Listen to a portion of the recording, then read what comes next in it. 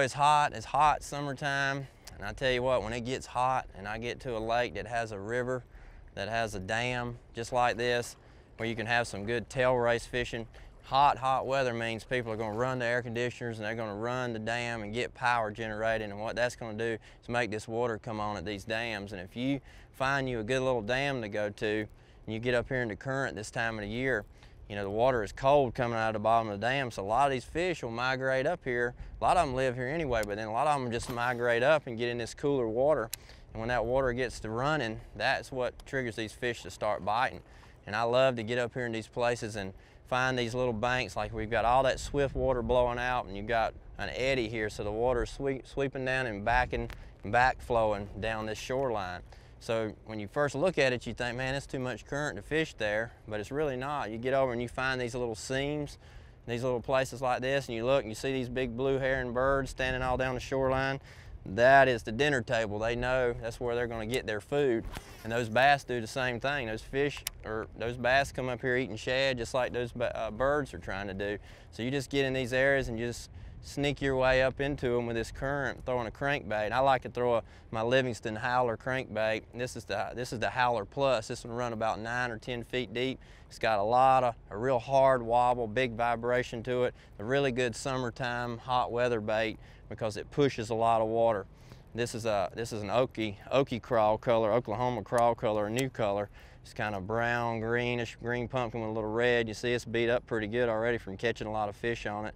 I just caught one just a moment ago right here on it, and I'm thinking we're going to catch another one when we get up here on one of these little eddy points. So I like to throw that crankbait though. Try to keep it parallel.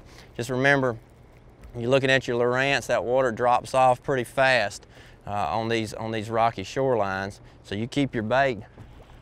There's one right there, just a little small one. See how close to the bank that little bass was? That's not the size you want, but it shows you what we're talking about. A little largemouth, even a little small fish like that will still bite this big crawfish bait.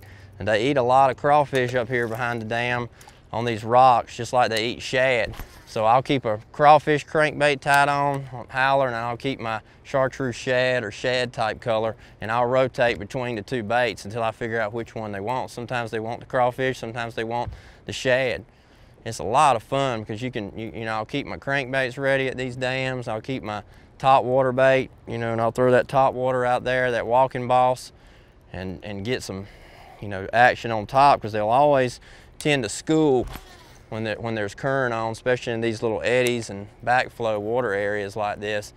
And it's just always activity here, you know, where if you go out and fish in the lake or in the river somewhere in the heat of the day, you're going to really have a struggle a lot of times to get bit. But if you come to where the current is on, the flow is flowing, all that action is happening right here, you put yourself in a position to catch some fish. So remember that, tail race fishing behind the dam, you know, be careful. Wear your life jacket when you get up behind these dams a lot of times, just for safety purposes. If you get in the current, I always try to do that when I get around the swift water. And throw that Howler, throw that crankbait, throw that square bill down these banks. The Tatula 7-foot medium light crankbait rod, that's my rod of choice with dye with a CT Tatula reel.